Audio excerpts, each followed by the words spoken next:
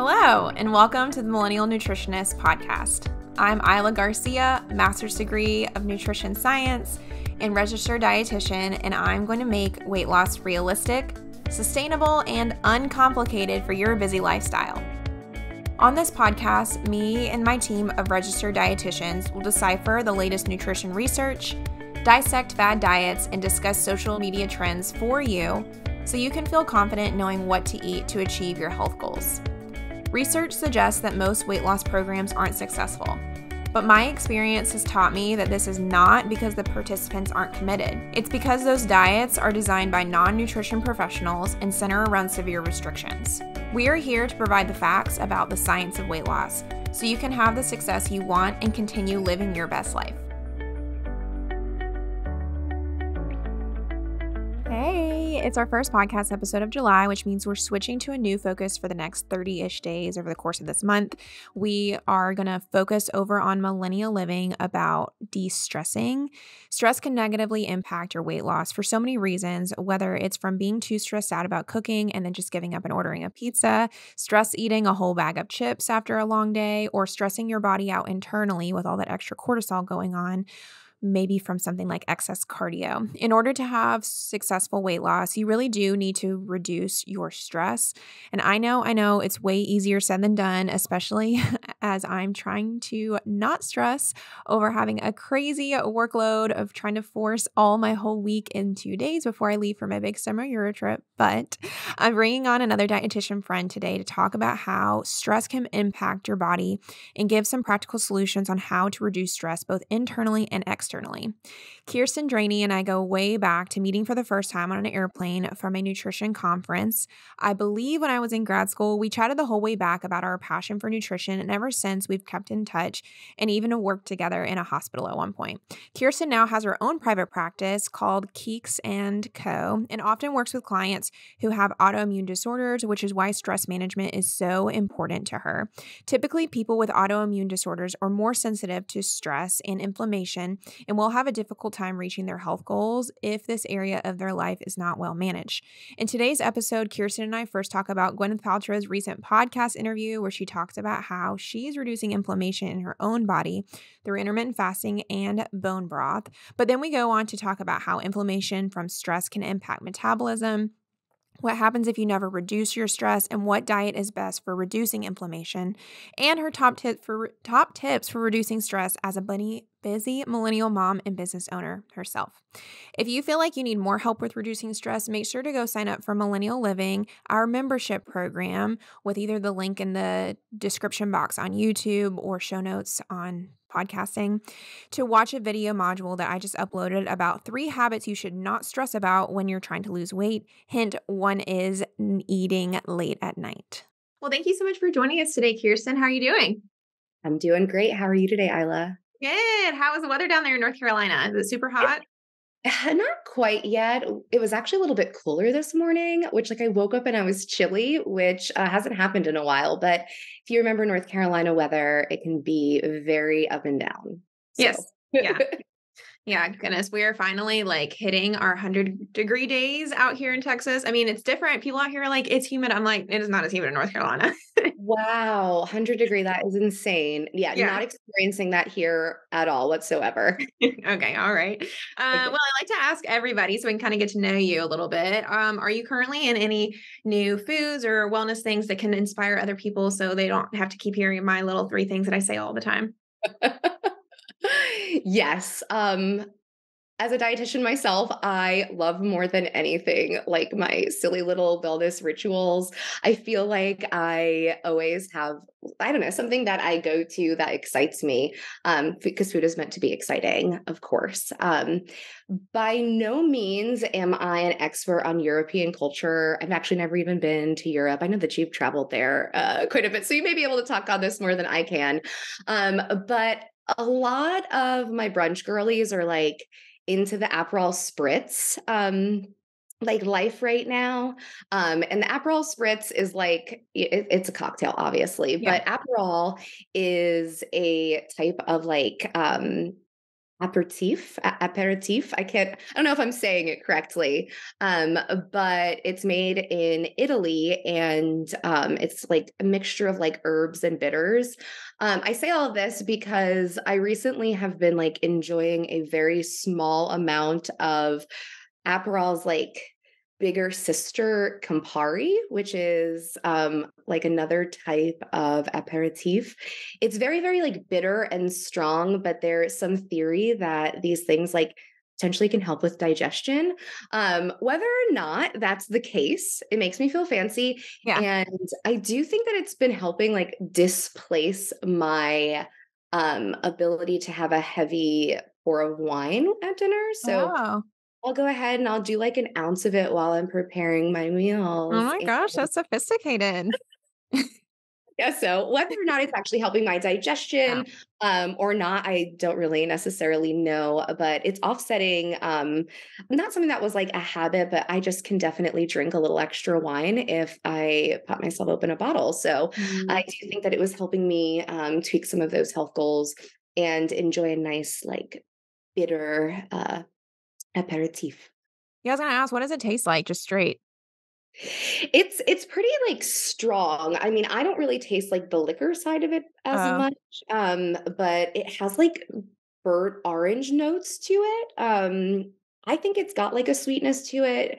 It depends on the person, though. I Mm. recently went to, I was actually in Charlotte, North Carolina, and I ordered a cocktail with it, and the waitress came up to me and was like, "I just wanna let you know, like, what this tastes like." And I was like, "Oh, like, that's sweet," because she thinks that, like, I don't know, that is gonna have, like, a really strong flavor to it, but it definitely is strong. It's very, like, punchy, but I don't know, it's just it's what I've been enjoying, and, yeah, I definitely feel pretty fancy while doing it and sophisticated. Interesting. Interesting. All right. Yeah, we're going to Spain in 2 weeks, and we went Jealous. a couple years ago, and I was surprised. It reminds me, I was surprised that they just like drink vermouth straight there, but I think it's Yeah. different. Like I think it's like the sweeter one, or I don't know, it's something that we don't have here, and feel like everybody always talks about how Europeans like drink so much alcohol and they like are able to maintain a lower weight, but I feel like it's because we in America we put all these like extra things like sugars and all these things, and it seems like there they just kind of drink it straight, which sounds like kind of what you're doing. Yeah, that could be really likely, and I do think that vermouth is in the same category as the Yeah. Campari and potentially Aperol. Once again, not like an expert on it, but, that totally makes sense. So, maybe when you're overseas, you can enjoy a little bit and report back, let me know what you think. Yeah, I'll do some research and see. Awesome. All right. Well, moving on to our pop culture segment. I'm excited to cover this. I've been trying to ask our audience if they wanted me to cover it, and then they said no. And now I'm not asking, I'm just doing it. So, because I think it's really cool. Well, I mean, I don't think it's cool, but I always think when something like this comes up, it's important to get an expert's opinion on it. So, we're Right. talking about Gwyneth Paltrow's, I guess, podcast she recorded with somebody else. And she was talking about kind of like generally what she eats, and I don't know if it got taken out of context, but so many people took little sound bites out of it, and so the actual article I'm gonna link is from BuzzFeed, and it's called "Gwyneth Paltrow Addressed Backlash Surrounding Her Restrictive Food Habits," and she kinda goes on to try to say, like, it's not exactly what she eats. She doesn't always just intermittent fast, she doesn't always just eat bone broth, blah, blah, blah, but there were some things in there that was still for discussion. A lot of what she's saying she does, she tries to decrease inflammation, which is related to what we're talking about today. But what were your initial thoughts kind of reading over that article? Oh, Gwyneth. That was what was going on through my Yeah. mind. I feel like she is consistently in some sort of pop culture regarding some sort of wellness Mhm. activity or diet that she's been promoting, and I wasn't shocked to read over this at all. And yeah, it was interesting because I heard two different things when I was reading through the article. Right, it was like from what she was reporting or whatever soundbite was taken from it, it was that she was drinking coffee in the morning and then having bone broth and then just eating a bunch of vegetables. So, Mhm. like, I hear that and it's like, whoa, like that's as a dietitian, like that's not enough food. That is not something that I think is sustainable, right? And then her response to the backlash, right, was like, oh, well, that's not always what I'm doing. What me and my doctor discuss are very different. And I was like, okay, well, that's not what you're explaining Right. to your audience, right? And that just leads me to comment about how, like, what is her audience, right? Mhm. Like, Gwyneth Paltrow is a celebrity, so she's going to have access to a lot of, maybe specific wellness things, IV drip supplements, where maybe like things like this, like in a way supplement, but like the average consumer and person who listens to her podcast or visits her website or is interested in Goop doesn't necessarily like know that or have access to those types of things. Um, I have to just wonder like why is she promoting those types of things? Why is she saying that? Mhm. And only explaining like those snippets. I'd rather hear about like her overall diet, right? She goes Right. on to say and respond to the backlash that like, oh, but that's not always like I Mhm. eat more balanced and I eat my French fries. Well, talk about that. That's what I want to hear, right? That balance, that that side of this story is really truly what the average consumer really should be idolizing, and that's what I think celebrities should be talking about more. It's not glamorous, it's not super sexy, but like at the end of the day, the wellness habits that we should be completing and doing on a day-to-day basis aren't, and that's where I shake my head because it's a bummer that we can't be more transparent, and but I guess those types of things wouldn't necessarily make headlines, right? Yes. Yeah, yeah, exactly. Yeah, and kinda diving into what she said, just because I know people will, like, pick apart and be like, "Oh, if Gwyneth does this, then I should do this to look like Gwyneth," right? Right. So, what about the bone broth piece? Like, what should we use bone broth for? Should it even be used for anything? What do you think about that? Yeah, great question. I don't hate bone broth. I Mhm. think that a bone broth and all foods like fit in some way. May they be French fries, thing or foods that people want to slap an unhealthy category on, or like these super trendy wellness things. I think there is a way to incorporate all of them. I recommend bone broth to the people that I work periodically as being a way to get an extra boost of protein in like a savory liquid. Mm. Most conventional or commercial bone broth, usually around 1 cup, is gonna be anywhere from, like, I think 8 to 10 grams of additional protein. Oh, okay. So it could be a good swap for soups or stews or what your cooking medium is. If you wanna, switch to be more lean, you could swap out maybe some of the oils that you're cooking with for bone broth instead. Um, I think that is a good just way to get additional protein.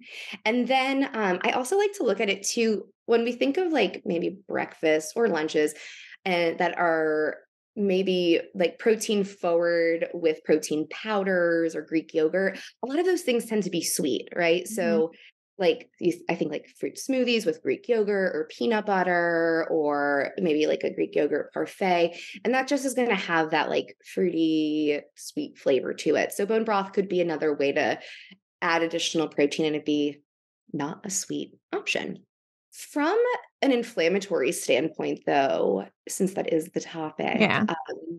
there is some research that does show that bone broth it's high in minerals and vitamins, and it also has a high amount of glutamine in it, which is a non-essential amino acid. And glutamine has been shown in research to help like soothe the gut lining and potentially help with gut inflammation. So, is that like a cure all? By no means, but can it hurt to enjoy some bone broth and maybe have the benefits of getting in some extra glutamine that can potentially decrease gut inflammation? I don't think so. I don't think that would hurt at all.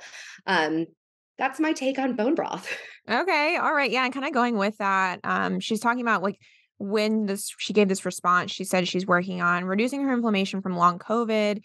As a dietitian who really works with people who have inflammation, do you think that her approaches work or would work? Like, should people who have inflammation do the same thing with the eating paleo, variety of protein, healthy carbs, she says, intermittent fasting? What do you think about that? Yeah, that's a loaded question Oh. for sure. Um, so I think the biggest thing to think about before I even answer that is like where is this inflammation, right? And Mm, that's going to be on like a person to person basis, right? Inflammation is certainly, I think, a catch all term or even like diagnosis, if you will, for something that's not um, ideal, right? Like, mm, oh, this is inflamed, that is inflamed. When at the end of the day, like diabetes and coronary artery disease, and a lot of the chronic diseases that we see people being hospitalized for have like a root in some sort of inflammation.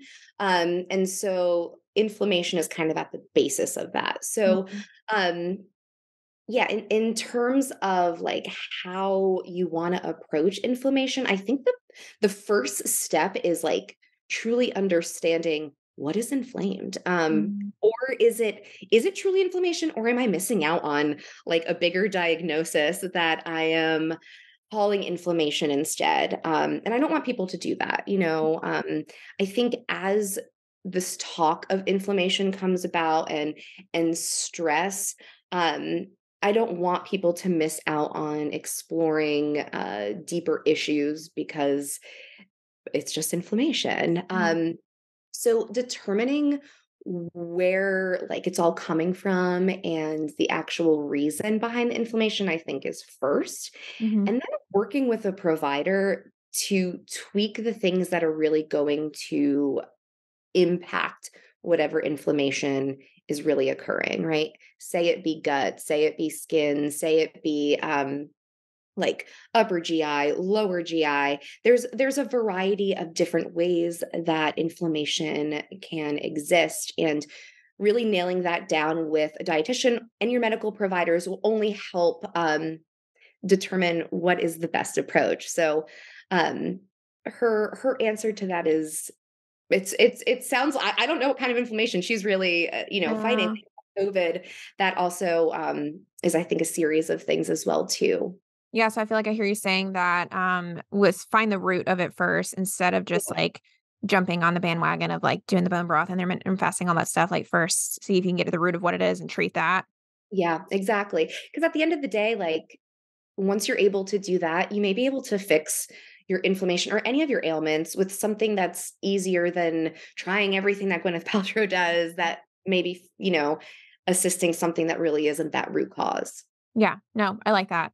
Yeah, and I will say that, like, eating fruits and vegetables and eating, like, a healthy diet and focusing on that, that's never gonna hurt at Right. all, right? But, in the guise of, like, how Gwyneth was talking about it and, um, it being more restrictive and not necessarily encompassing, like, the great, rich, nutrient-dense foods that we could be getting in, that's kind of like where I think there's that disconnect because that's Mhm. those healthy foods, eating lots of good nourishing things and focusing on a like an adequate diet is always going to help inflammation.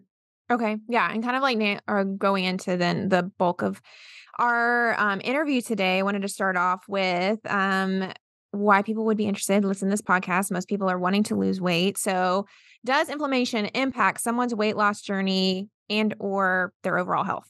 Absolutely. And I don't know if you see this a lot of the times with the clientele that you're working with, but I find that it sure can. I Mhm, think in a variety of different ways.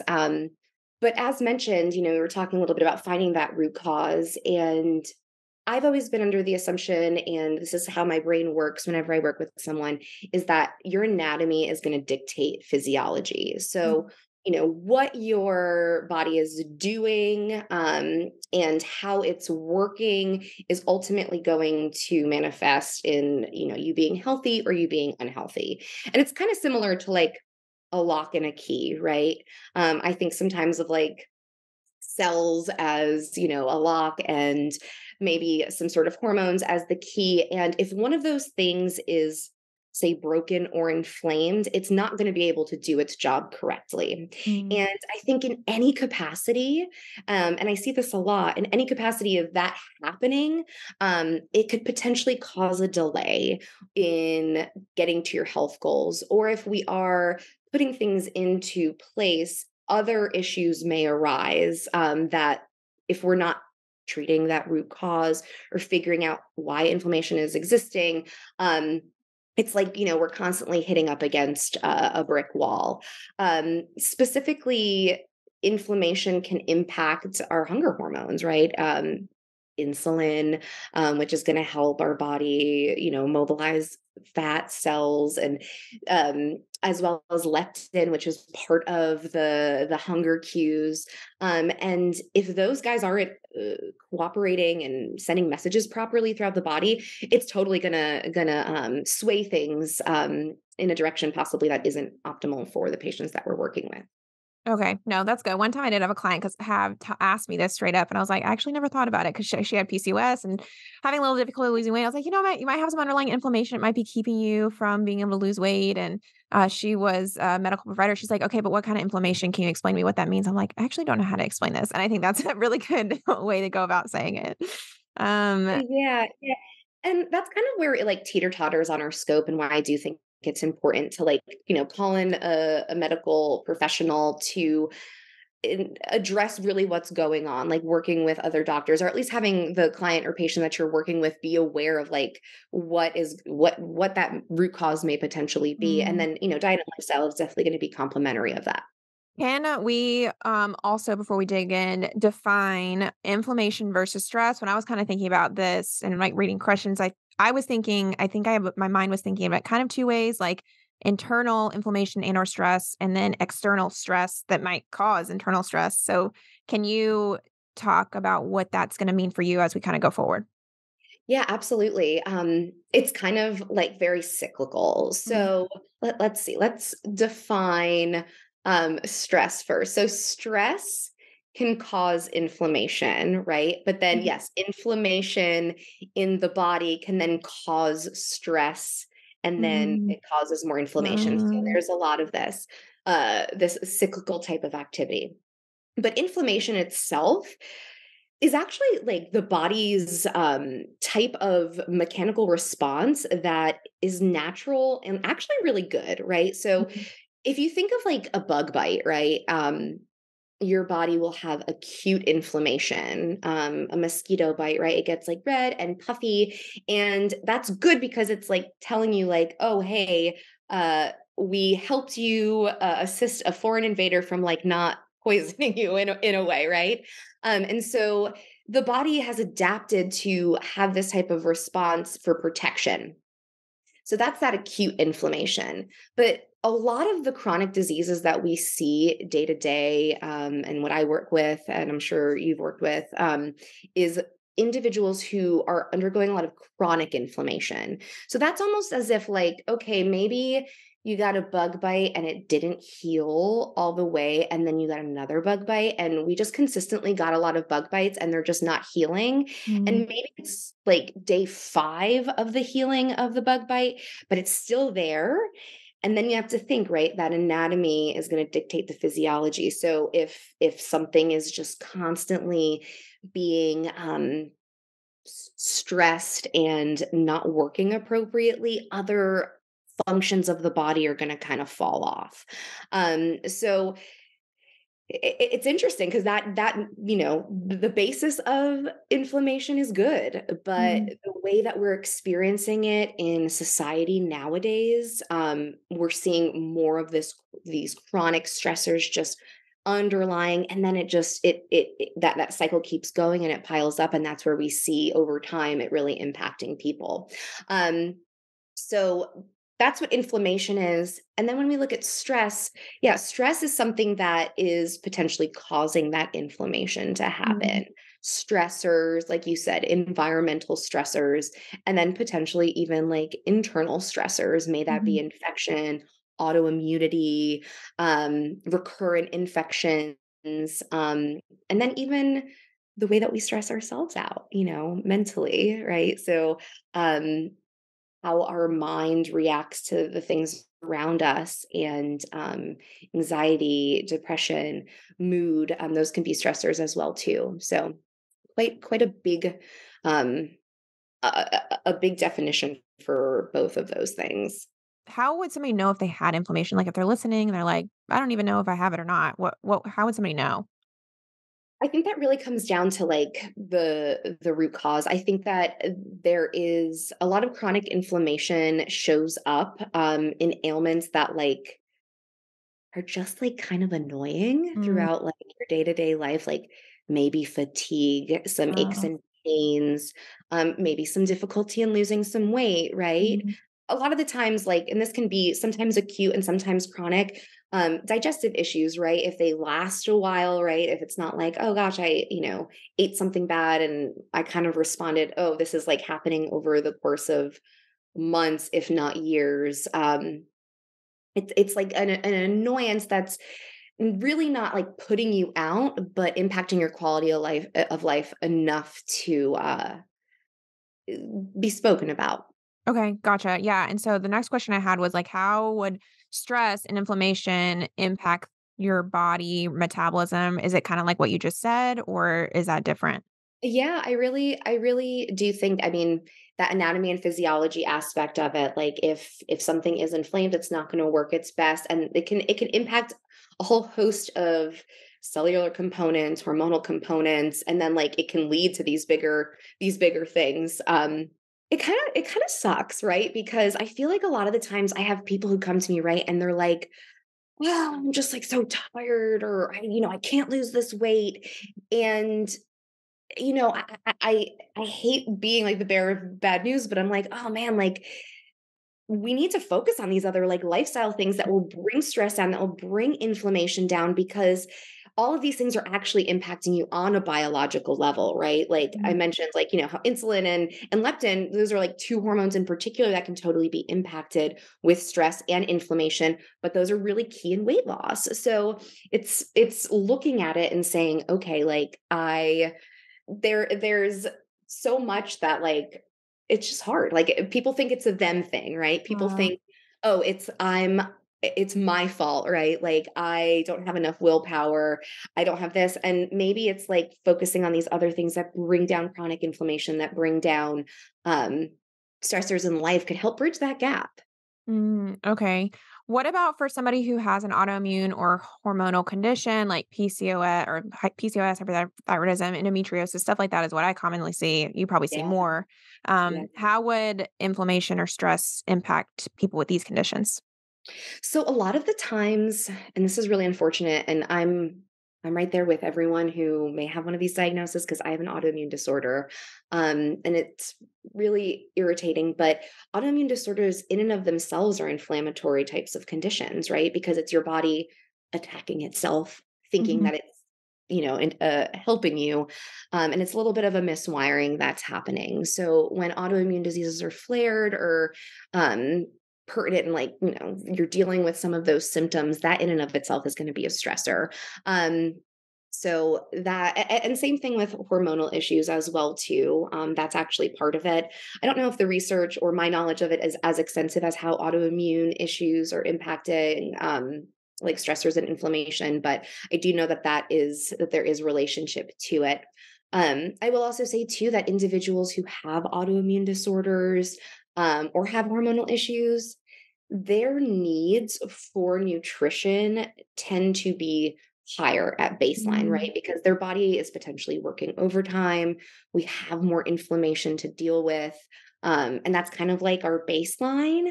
And so when you think about like how they have to approach life, um, I think they have to be more intentional and conscious about not only getting in the right type of nutrition, getting in the right type of exercise, but also making sure that we're doing everything that we can to control the stressors that we have in our life, because our internal stressors are a little bit haywire. What happens if you never resolve or work on your stress? Like if you're like, well, this is just too much and I like working and all this stuff. Like what would that look like for the rest of their life?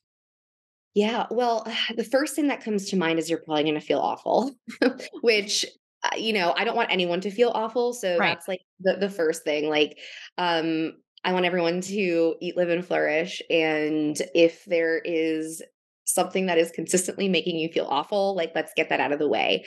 And a lot of the times those come with stressors, but right, if that chronic stress is never addressed, we do see in literature it's going to compound. And that's when inflammation is potentially going to lead to more chronic diseases and things not working correctly in the body, right? Mhm.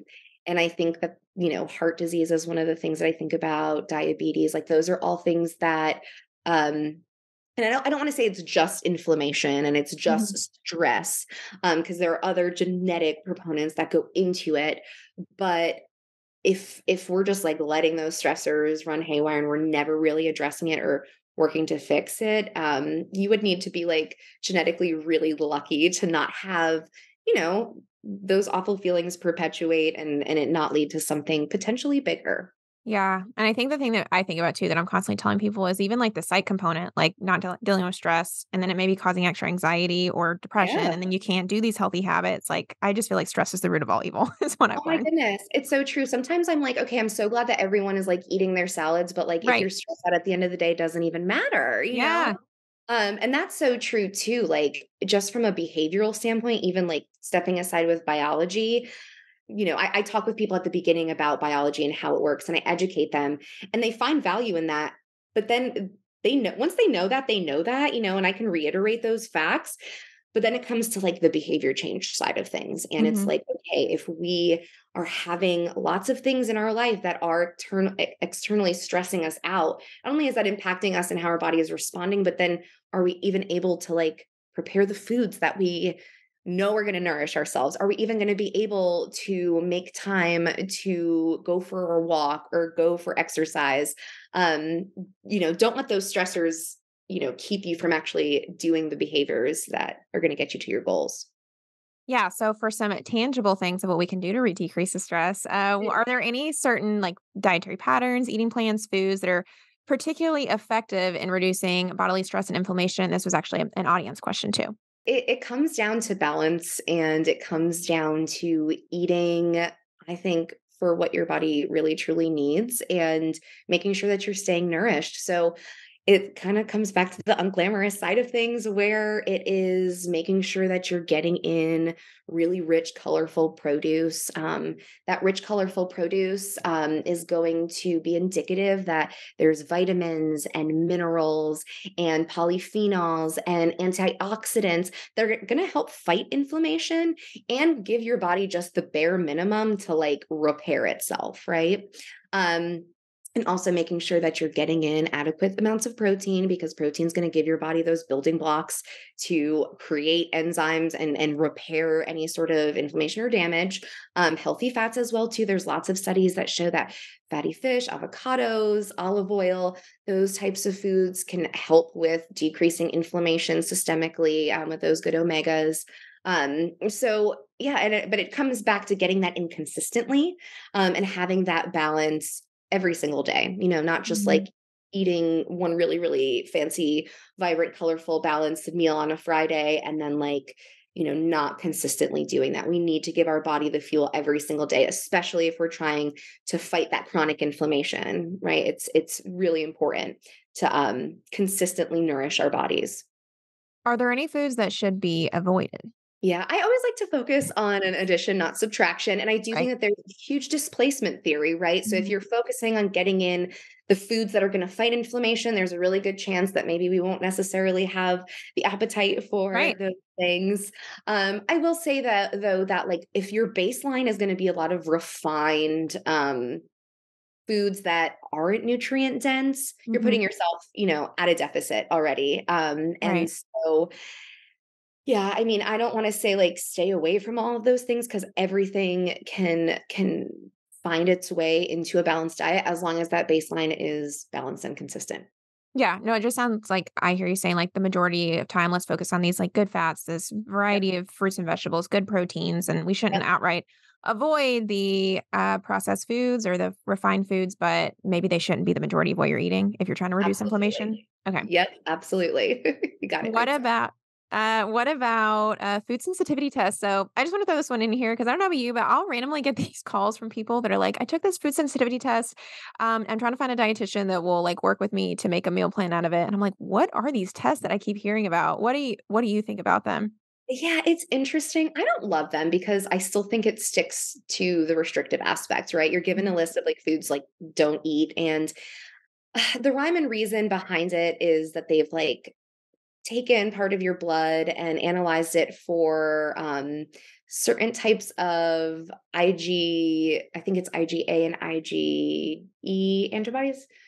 I may be wrong on that, but a specific type of antibody that shows that your body is having some sort of inflammatory marker when you eat food. It is highly debated throughout the medical Mhm. and dietitian world as to how accurate it is. I have had people also come to me before and say, "Can we work on this?" And sometimes it could be a good starting point, but not. I think it's just more of like the mindset that people go into. And I like to highlight, okay, well, you can have all of these foods, so let's eat all of these things. A lot of times it's like the stuff that, we were just talking about, the healthy Yeah. fat, the good produce. But yeah, I mean, I am not going to sit here and be like, oh my gosh, cabbage is the reason you're inflamed. Like if this test comes back and says something really odd, like it's not the problem. Like Right. it's bigger picture situation. So I don't really like practice with those things at all. And maybe they'll find themselves useful in the future if we can really nail down the science. But right now, I do think that people really should just like work more so with medical professionals and with a dietitian in general, because really the gold standard is like if you eat something and you feel awful Right. afterwards, that's like the biggest Right. indicator. Indicator. Yeah. What about exercise? How does that impact inflammation, stress, like good, negative or positive? Which one? Or like either way? Yeah, so I recently read Mitochondria and the Future of Medicine by Dr. Lee No. I don't know if you're familiar, and I was really intrigued to learn this. So he talks a little bit about the actual like cellular component of inflammation, like really looking like down to like just the mitochondria, right? And I could really geek out about that. But the biggest takeaways is that all of our bodily systems have cells and they all have mitochondria. And if our mitochondria is healthy and we're feeding our mitochondria, they're going to function well and give us longevity, less inflammation, etc. And they did talk a little bit about inflammation and how there is like inflammatory markers and there are some I don't want to say like negative things that come with exercise by any means, but some inflammatory markers that can be present through any sort of exercise. Mm. Just because like we're putting our bodies through some stress, right? Any sort of physical movement is kind of like a stressor to ourselves. Um, but really, truly, if we're doing exercise that's like not like really kicking our butts and like way out of like our comfort zone and we're not overly strenuous, and we're like doing moderate physical activity on a consistent basis, even though there's maybe small amounts of inflammation that happen acutely, long term, having your cells be adapted to physical movement helps fight inflammation long term. So, in the moment, like, and I think about this, right? Like, after you work out, you kind of get sore, right? Right. It's inflammation. It is. It's just how the body is responding. But the way that your body is rebuilding itself is going to be a lot stronger and a lot, it's going to be better off to fight inflammation and stressors. Gotcha. Okay. So you want to stress it a little bit, but not have it be in this like constant state of like stress from like all this crazy intense stuff. Yeah, absolutely. And I do think that physical activity is a great way to overcome maybe some sort of like actual stressors, right? So a lot of Mhm. times people say, like, I'll go for a walk or I'll go work out whenever I'm feeling like overwhelmed with work. And that I think is a great behavior because you are setting yourself up for success long term. Okay. What are your three biggest tips for how to reduce stress overall? And then I have some specific examples that I like want to ask you about, but you tell me your general top three tips. Okay. Okay. So first and foremost, I think it's figuring out what's causing you stress, and being really super honest with yourself. When we are able to name something and like think about it specifically, like we are addressing it. And that may look different than what you're expecting stress to be like, because there are even some good stressors but the way that they are impacting our body may not necessarily be healthy. So it's having a real and honest conversation with yourself in a way that's non-judgmental, that's like, okay, this is my stressor, right? And just understanding and knowing and having a relationship with it so you can actually take the steps.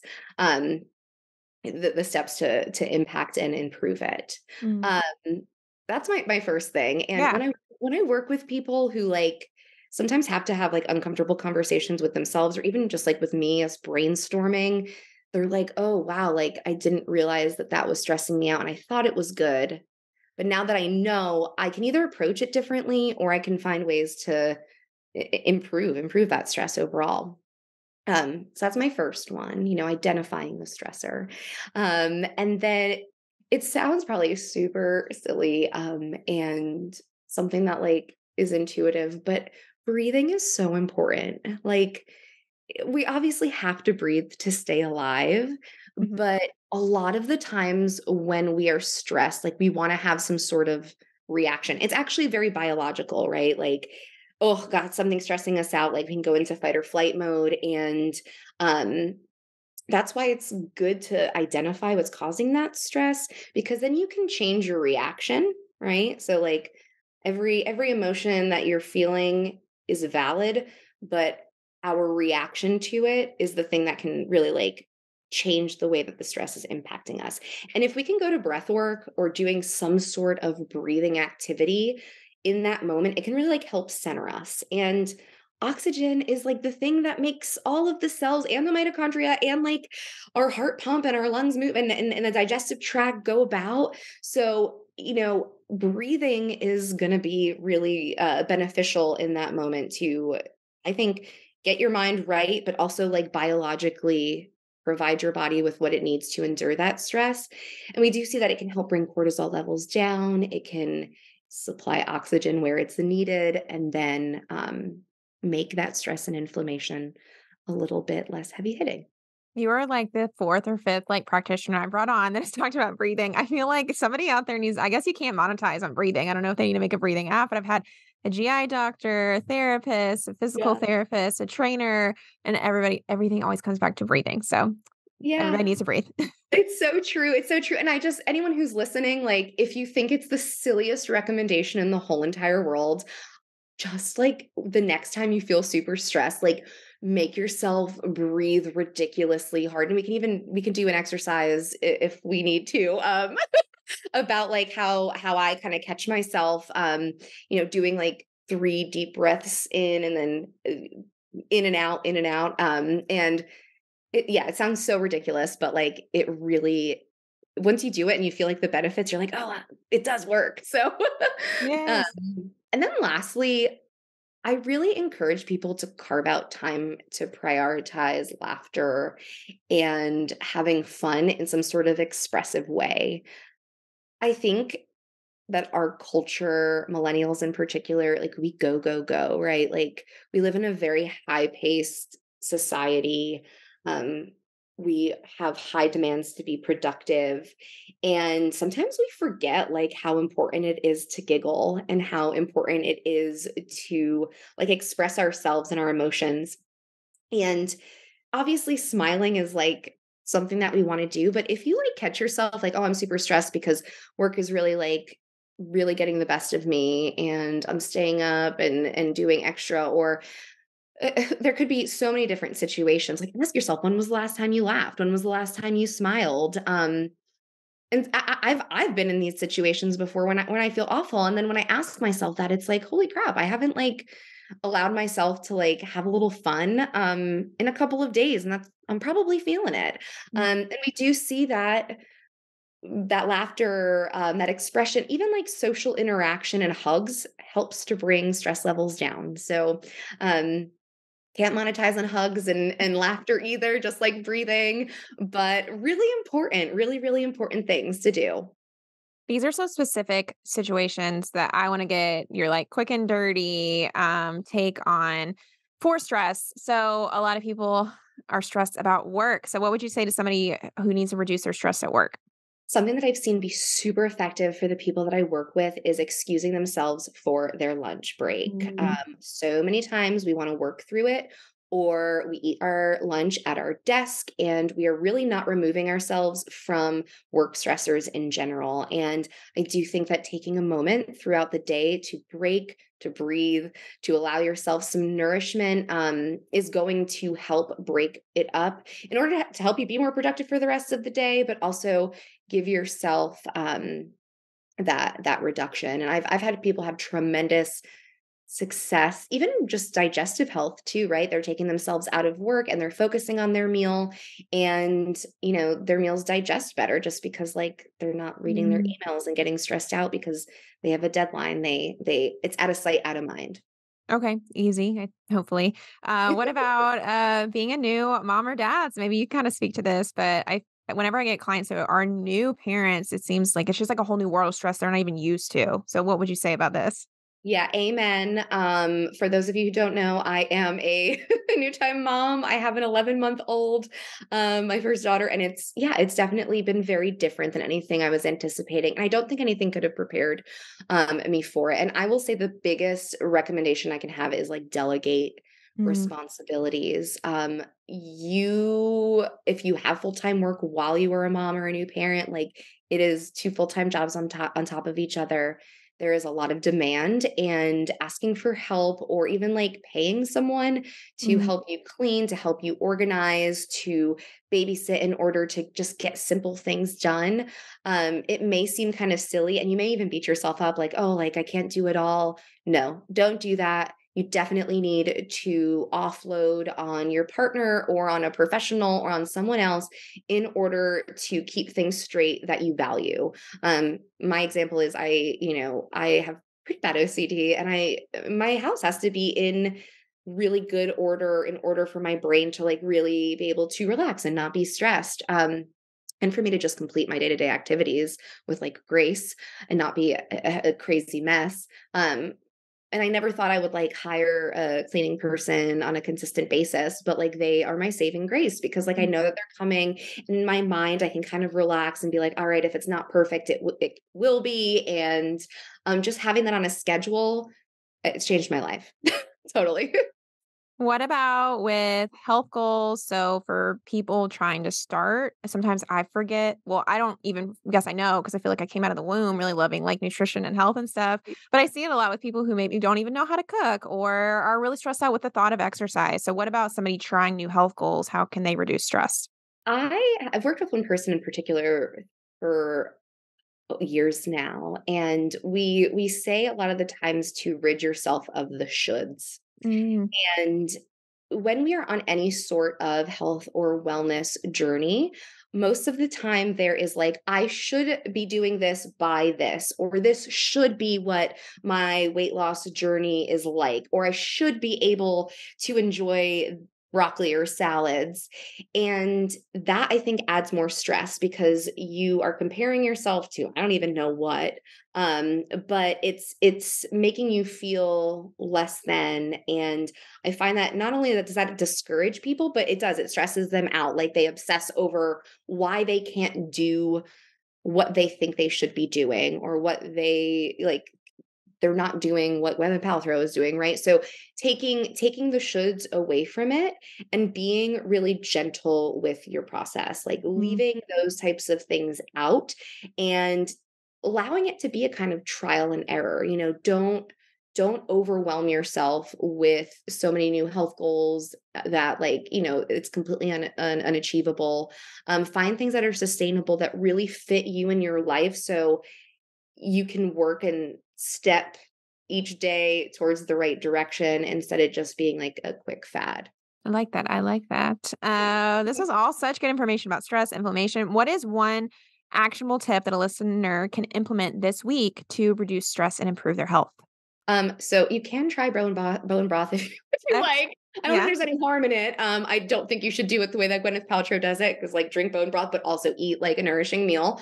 But I mentioned a little bit about like those deep breaths, and um, it's funny because my daughter, I listen to some of her like toddler baby music, and they have like one song about like pause and take a belly breath. Aw. And belly breaths just sounds very elementary, but Yeah.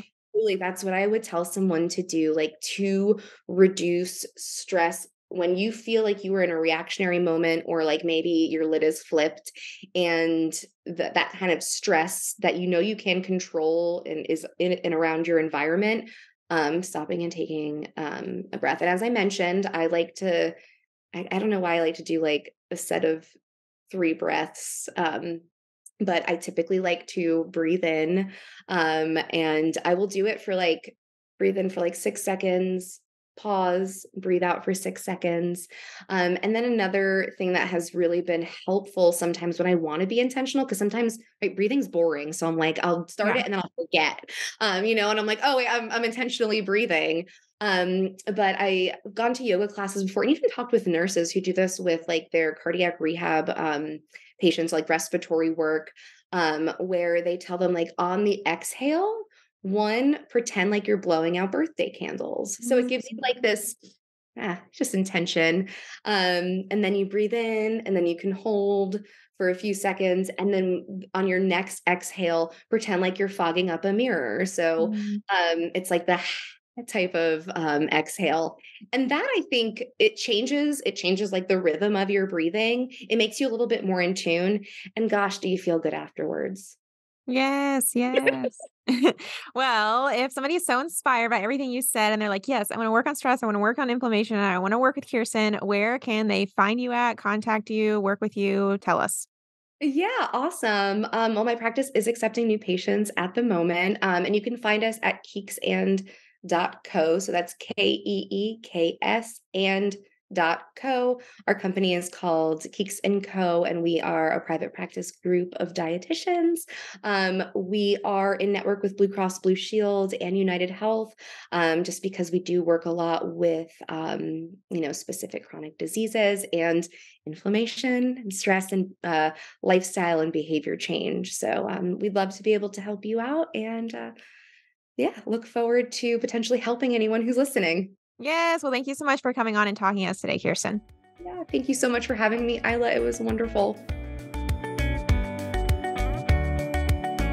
Thank you so much for listening to the Millennial Nutritionist podcast. For daily weight loss tips and nutrition information, you can find us on Instagram at the.millennial.nutritionist and on TikTok at millennial.nutritionist. If you find this information helpful, please subscribe to the podcast and share it with a friend who needs encouragement on their health journey. See you in the next episode.